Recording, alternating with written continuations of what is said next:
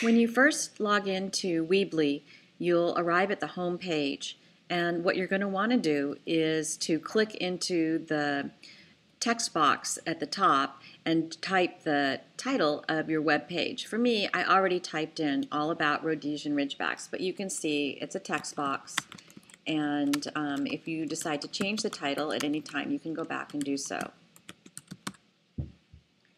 The next thing to do is to change your the image, which is the default one here.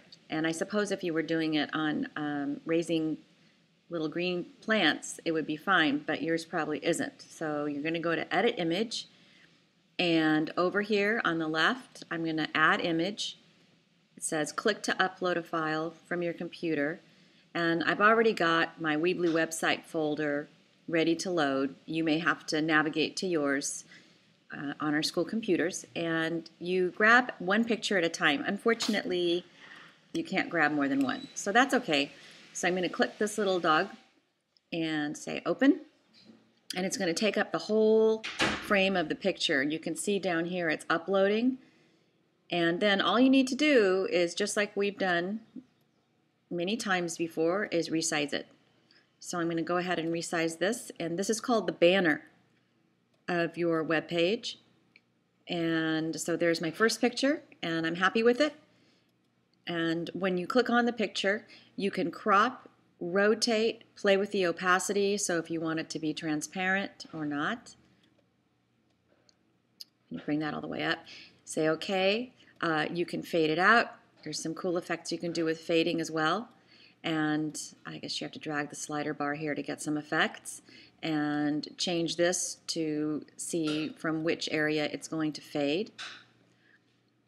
I'm going to say OK.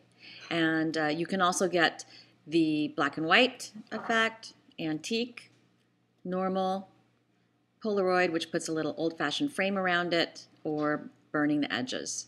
I'm going to go back to normal. I'm going to say OK and OK, and now I'm going to get two more pictures and put them on the banner.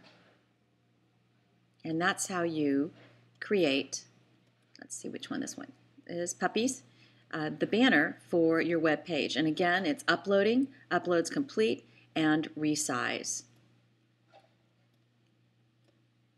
And I'll make it fit, and in just a minute I'll have a nice banner with 3, possibly 4 pictures, depending on what size the pictures are and how they come in. I like mine to be exactly the same size, so I measure to see. But you could certainly vary the sizes depending on your needs for your web page.